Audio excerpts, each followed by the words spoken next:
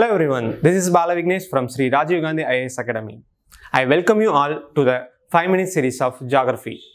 இன்னைக்கு இந்த வீடியோல நம்ம என்ன பார்க்க போறோம் அப்படினா ஒரு டெய்லி ஒரு டாபிக் எடுத்து அதோட ஓவர்வியூ தான் நம்ம பார்க்க போறோம். நேத்து முந்தைய வீடியோஸ்ல நீங்க பார்த்திருப்பீங்க ஜியோகிராஃபில ஒரு டைட்டில் எடுத்து அதுல என்ன படிக்கணும் என்ன படிக்க கூடாது அப்படிங்கறத நான் தெளிவா சொல்லிருப்பேன். நீங்களும் ஃபாலோ பண்ணிருப்பீங்க. சோ இன்னைக்கோட டாபிக் என்னங்கறத நம்ம பார்ப்போம். இன்னைக்கோட டாபிக் அட்மாஸ்பியர். ஸோ இந்த ஜியோகிராஃபியில் அட்மாஸ்பியருங்கிறது மிக முக்கியமான ரோல் பிளே ஆகுது. இதில் அட்மாஸ்பியருங்கிற டாபிக் கீழே என்னென்ன காம்பனன்ட்ஸ் வருது, என்னென்ன படிக்கணும், என்ன படிக்கக்கூடாதுங்கிறத ஃபர்ஸ்ட் நம்ம பார்ப்போம். Okay, as a said before, அட்மாஸ்பியரில் first அட்மாஸ்பியர்னா என்ன, அதோட இன்ட்ரொடக்ஷன் என்ன, அதுலேயே பார்த்தீங்கன்னா இப்போ நிறைய காம்படிட்டிவ் எக்ஸாமில் கொஷின்ஸ் வர ஆரம்பிச்சிருச்சு. ஃபார் எக்ஸாம்பிள், இப்போ நீங்கள் ஒரு ப்ரிலிம்ஸ் பேஸ்டு கொஷினில் பார்த்தீங்க அப்படின்னா அதோட டெஃபினிஷன் கேட்குறான். டெஃபினிஷன்லேயே ஒரு எங்கே தின்னாக இருக்கும், எங்கே திக்காக இருக்கும் அப்படிங்கிற மாதிரி கேள்வி கேட்குறான். ஸோ அந்த ஆங்கிளில் நீங்கள் இன்ட்ரொடக்ஷனில் நீங்கள் கொஞ்சம் டெப்த்தாக படிக்கணும். அதுக்கு next composition, temperature, atmospheric pressure. இப்போ அட்மாஸ்பியர் மட்டும் படித்தா லேயர்ஸ் மட்டும் தான் நம்மளுக்கு ஃபஸ்ட்டு ஞாபகம் வரும். அதை தவிர்த்து நிறையா விஷயங்கள் இருக்குது. அது நம்ம TNPSC புக்ஸில் இருக்குது, UPSC NCERT புக்ஸில் இருக்குது. ஸோ அதில் நீங்கள் கரெக்டாக ஸ்பெசிஃபையாக இந்த அட்மாஸ்பியரிக் ப்ரெஷர் அண்ட் விண்ட்ஸ் பற்றி நீங்கள் படித்தே ஆகணும். Next humidity, precipitation and atmospheric disturbance. இது நத்திங் பட் சைக்ளோன். இப்போ நீங்கள் டெய்லி நீங்கள் நியூஸ் பார்க்குறீங்க. இப்போ சைக்ளோன் கடக்க போகுது, அங்கே ஒரு ப்ரெஷர் பெல்ட் கிரியேட் ஆகுது அப்படின்னு நீங்கள் பார்க்குறீங்க. அது எதனால் கிரியேட் ஆகுது அப்படின்னு நீங்கள் பார்க்கும்போது அட்மாஸ்பியருங்கிற ஒரு ஃபேக்டரை நீங்கள் ஒரு பேசிக்ஸை நீங்கள் தெரிஞ்சே ஆகணும். அது தெரிஞ்சால் மட்டும்தான் இந்த சைக்ளோன் பற்றினா உங்களுக்கு ஃபுல் டீடைல்ஸ் உங்களுக்கு தெரியும். So not only for competitive exams, நீங்கள் பேசிக்காகவே நீங்கள் அதை பற்றி தெரிஞ்சிருந்தால் உங்களோட அன்றாட லைஃப் ஏன் நடக்குது, எதனால் நடக்குதுன்னு உங்களுக்கு நல்ல ஒரு கிளாரிட்டி கிடைக்கும். You can explain to every one. So you must know this. Okay, அட்மாஸ்பியரில் first thing நீங்கள் படிக்க வேண்டியது லேயர்ஸ். ஸோ நீங்கள் பேக்ரவுண்டில் நீங்கள் பார்க்கலாம். So these are the different layers. இந்த லேயர்ஸில் ஒன்று பார்த்தீங்கன்னா ஒரு ஸ்பெசிஃபிக்கான ஒரு யூனிக் ஃபேக்டர்ஸ் இருக்குது. அந்த யூனிக் ஃபேக்டர்ஸ் என்னங்கிறத நீங்கள் தெரிஞ்சுக்கணும்.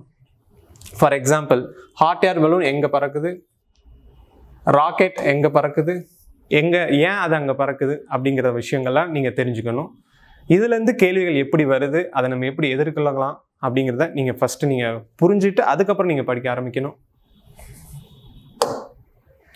Okay, as I said before, learning objectives. இந்த டாப்பிக்கை நீங்கள் என்ன படிக்கணும், எந்த மாதிரி நீங்கள் படிக்கணும், எது படிக்கக்கூடாது, எதை நீங்கள் தெரிஞ்சுக்கணும் அப்படிங்கிறத இதில் நீங்கள் தெரிஞ்சுக்கலாம். Composition, nature of atmospheric layers. இங்கே பார்த்தீங்கன்னா இந்த லேயர்ஸோட காம்போசிஷன் அண்ட் நேச்சர் நீங்கள் படிக்கணும்.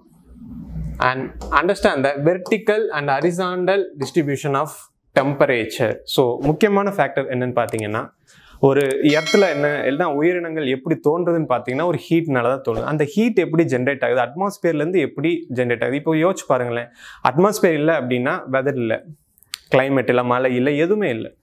ஸோ அந்த ஃபேக்டர்ஸ்லாம் நீங்கள் பேசிக்காக தெரிஞ்சுக்கிட்டா மட்டும்தான் நீங்கள் இதை ஒரு கொஷினாவோ இல்லை ஒரு மெயின்ஸில் நீங்கள் ஒரு சப்ஜெக்டிவ் கொஷினாவோ நீங்கள் ஆன்சர் பண்ண முடியும்.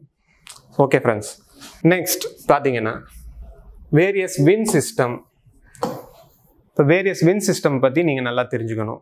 முக்கியமாக precipitation. இப்போ சொன்ன பார்த்தீங்களா, அட்மாஸ்பியரில் முக்கியமான ஃபேக்டர் என்ன, ஒரு precipitation எப்படி உருவாகுது, ஃபார்ம் ஆகுது, என்ன டைப்ஸ் இருக்குது, அதை பற்றி நீங்கள் தெரிஞ்சுக்கணும்.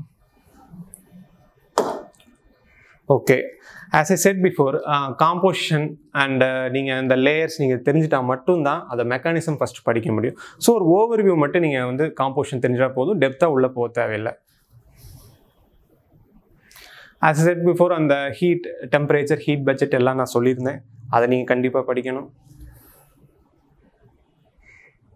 ஓகே, முக்கியமாக மான்சூன். இந்தியன் மான்சூன்ங்கிறது ஜியோகிராஃபியில் ஒரு வெரி இம்பார்ட்டண்ட்டான டாபிக். அந்த டாபிக் நீங்கள் படிக்கிறதுக்கு முன்னாடி அட்மாஸ்பியரை பற்றி தெரிஞ்சிருக்கணும். உங்கள் அட்மாஸ்பியர் பற்றி தெரிஞ்சிருந்தால் மட்டும்தான் இந்த மான்சூனை பற்றி உங்களுக்கு நல்லாவே ஒரு அண்டர்ஸ்டாண்டிங் வரும். ஓகே, நெக்ஸ்ட் முக்கியமான காம்பனண்ட் என்ன அப்படின்னு பார்த்தீங்கன்னா கிளவுட்ஸ். இந்த cloudsல பார்த்தீங்கன்னா வேரியஸ் டைப்ஸ் ஆஃப் clouds இருக்குது. ஆல்டிடியூட்லேருந்து மாறும் இறங்கும். ஸோ அந்த ஒவ்வொரு ஆல்டிடியூடுக்கு என்னென்ன clouds இருக்குன்னு ஃபஸ்ட் நீங்கள் தெரிஞ்சுக்கணும். இதுலேருந்து கேள்விகள் இப்போ வந்துக்கிட்டு இருக்கு. முக்கியமாக பார்த்தீங்கன்னா டிஎன்பிஎஸ்சியில் பார்த்தீங்கன்னா அதிகமாக cloudsலேருந்து கேள்வி கேட்குறாங்க. இப்போ இன்க்ளினேஷன் ஆஃப் எர்த்துக்கு அப்புறம் அதிகமாக கேட்கக்கூடிய கேள்வி பார்த்தீங்கன்னா cloudsலேருந்து தான் வருது.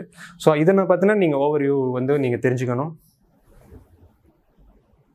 எஸ், ஸோ சொன்ன மாதிரி இங்கே பார்த்தீங்கன்னா ட்ராபிக்கல் சைக்ளோன் டிஸ்ட்ரிபியூஷன் நம்ம வந்து இங்கே மட்டும் தான் கான்சென்ட்ரேட் பண்ணுறோம். இப்போ வந்து இது கேட்குறாங்க, டைஃபூன்ஸ்னால் எந்த ஏரியாவில் வருது, ஹரிகேன்ஸ் எந்த ஏரியாவில் வருது,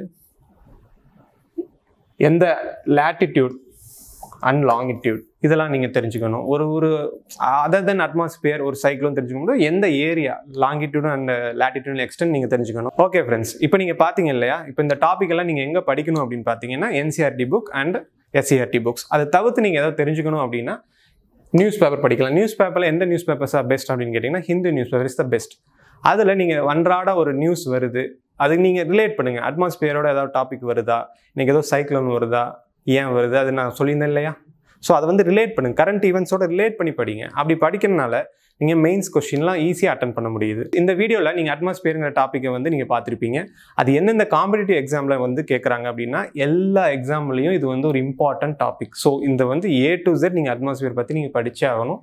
நான் முன்னாடி ஸ்லைடில் சொன்ன மாதிரி டிஎன்பிஎஸ்சி புக்ஸ் நீங்கள் படிக்கணும், தமிழ்நாடு டெக்ஸ்ட் புக்ஸ் படிக்கணும், அண்ட் ஹிந்து நியூஸ் பேப்பர் கண்டிப்பாக நீங்கள் படிக்கணும். ரிலேட் பண்ணி நீங்கள் அண்டர்ஸ்டாண்ட் பண்ணணும். அப்படி பண்ணால் மட்டும்தான் இந்த எக்ஸாம் எல்லாத்துக்கும் நீங்கள் வந்து அப்ரோச் பண்ணும்போது உங்களுக்கு ரொம்ப ஈஸியாக இருக்கும். பர்டிகுலராக இந்த அட்மாஸ்பியருங்கிற டாபிக். இப்போ பார்த்தீங்கன்னா நீங்கள் இது மாதிரி நிறைய கொஷின்ஸ் வருது. பட் இது வந்து ஒரு ஜென்ரலாக டிஎன்பிஎஸ்சியில் கேட்கக்கூடிய டைப் ஆஃப் கொஷின்ஸ் தான் இது. இது வந்து நீங்கள் எல்லாருமே நீங்கள் லேயர்ஸ் படிச்சிருந்தா எல்லாமே இதுக்கு ஆன்சர் சொல்லிடலாம் கரெக்டாக என்ன அப்படின்ட்டு. ஸோ இது மாதிரி நீங்கள் வேறு ஏதாவது உங்களுக்கு ஒரு கொஷின்ஸ் எப்படி அப்ரோச் பண்ணணும், இல்லை என்னென்ன டாபிக் படிக்கணும் படிக்கக்கூடாது அப்படின்னு தெரிஞ்சுக்க இந்த ஜியாகிரஃபி சீரீஸை நீங்கள் கண்டிப்பாக ஃபாலோ பண்ணணும். இது மேலும் ஒரு ஜியாகிரஃபி ஃபுல் கோர்ஸ் எனக்கு வேணும் அப்படிங்கிறவங்க ஸ்ரீ ராஜீவ் காந்தி IAS academy.com லிங்கை கிளிக் பண்ணி நீங்கள் உள்ளே போய் என்ரோல் பண்ணிக்கலாம். நாட் ஒன்லி ஜியாகிரஃபி, எல்லா சப்ஜெக்ட், எல்லா ஜெண்டர்ஸ் வைஸ் சப்ஜெக்ட்டும் நம்ம கோர்ஸ் பண்ணுறோம். And for more details and daily updates follow our YouTube channel. Thank you.